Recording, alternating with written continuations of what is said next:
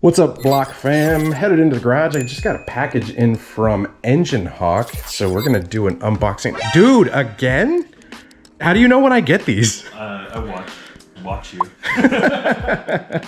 Creepy, awkward. So it's cool because Wes is part of the task force. Previously on the Enginehawk unboxing video, we had prototype model jackets. So if you guys don't know what Enginehawk is, it is a new apparel line started from Ruroc. With the last jackets, they were prototypes, so we ended up getting this one here, which I've been wearing like crazy. Absolutely love it. This is the Hawkeye UV, and then this one as well, which is the Knucklehead. This is more of the textile, and there were a couple little bits of feedback that we had on it regarding getting these prototypes. The one in the box here is the production model, so we're going to unbox this, check it out, see the details of it, and then we'll talk about it. Also, we're doing a giveaway with Enginehawk, so we're going to be giving away any of their jackets that you guys want. The giveaway is going to be through Instagram, so you guys be sure to head over to Instagram, check out the post, like it, tag a couple friends. The rules are going to be on the post, but you guys basically have the chance to win one of these jackets, whatever your size, any of their jackets that you choose. Let's roll intro and then we'll open it up.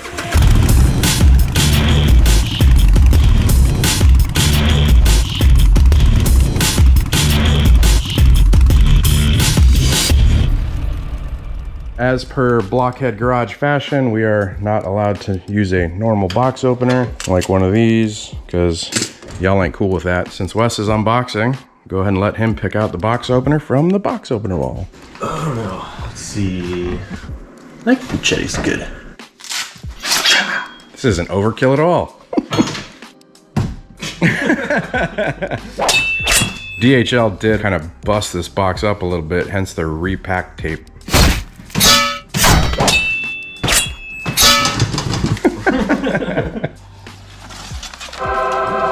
So one of the big focuses with Enginehawk is the entire experience. Unfortunately, this part of the experience was taken away because of DHL, but this is supposed to be inside, so whenever you do open it up, it says Enginehawk there. And then the packing is just supposed to feel really premium, so you've got logo here. Enginehawk was born to revolutionize the motorcycle industry and completely redefine what motorcycle apparel can be. Welcome to Enginehawk. Dang, it's nice. That packaging though. Oh, it's like a pretty big one of those drawstring backpacks. That's a very good sized drawstring backpack. It's like a cape. That's actually what they meant for it to be. It's you get a cape with your jacket order. His cape snagged on a missile pin. Cape caught in a jet turbine. Dyna guy snag on takeoff. Splash down, sucked into a vortex. Nook it! You're now a superhero.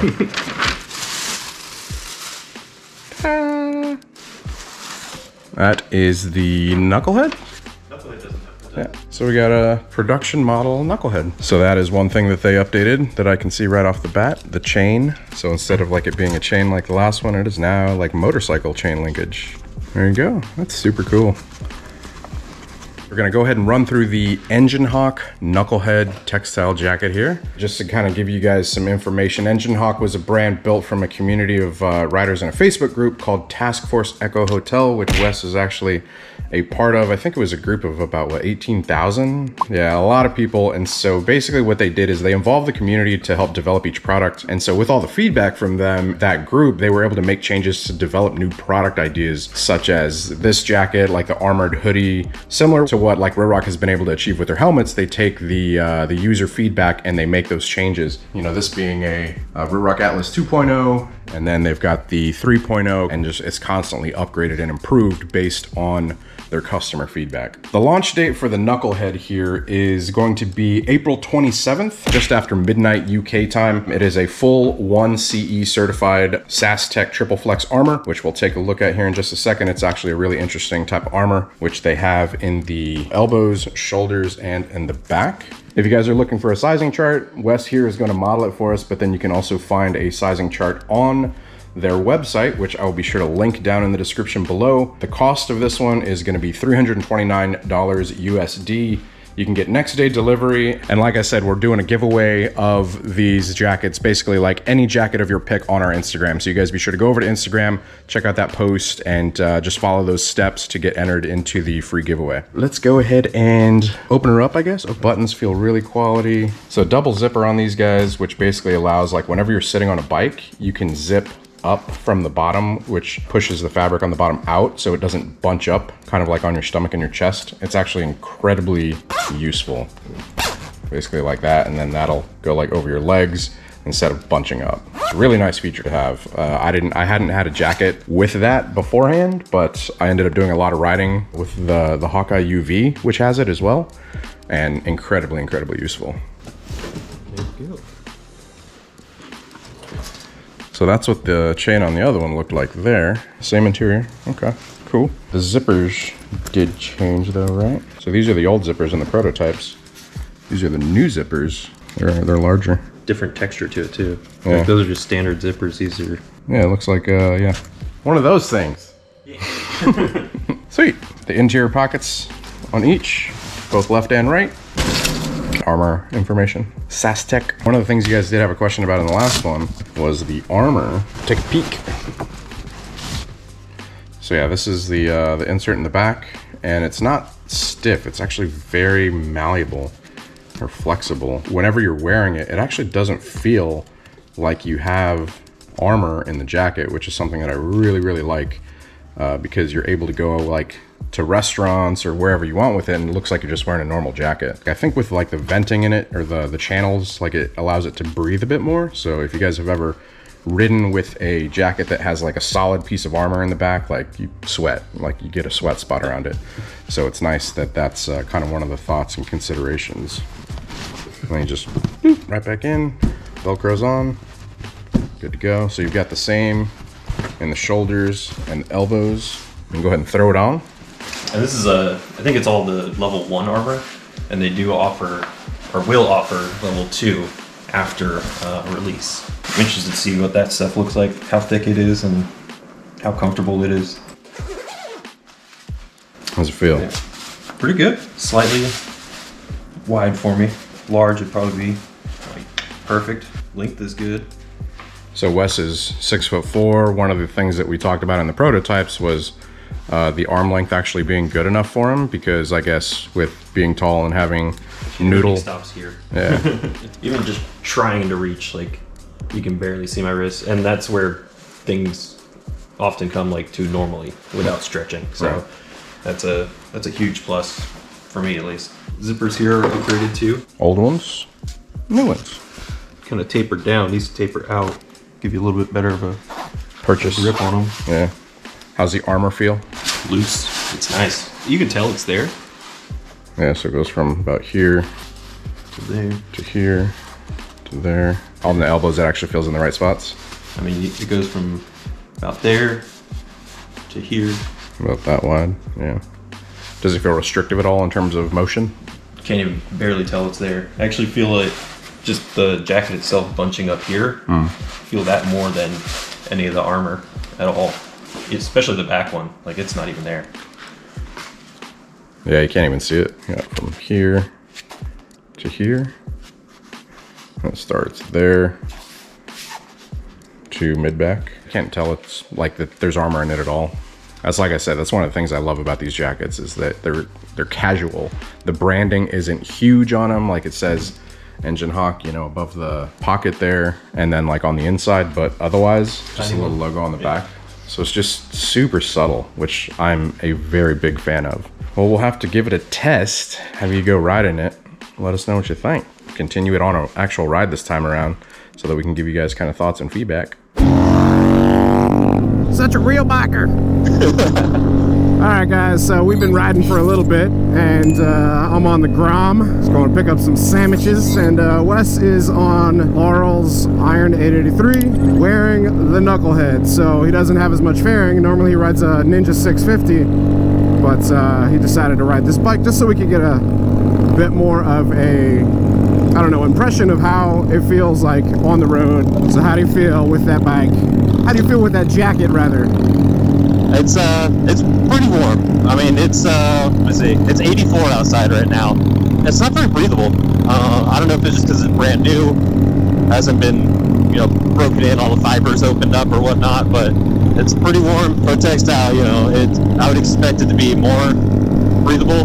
It's still pretty comfortable. There was another thing I was thinking about when, you know, why I'm riding Laurel's bike and not mine, is the metal buttons on it. I feel like on a sport bike, you'd just be asking to scratch your tank if you ever got down into a tuck position. So that was another thing I was thinking about, and I was like, oh, I probably don't want to do that.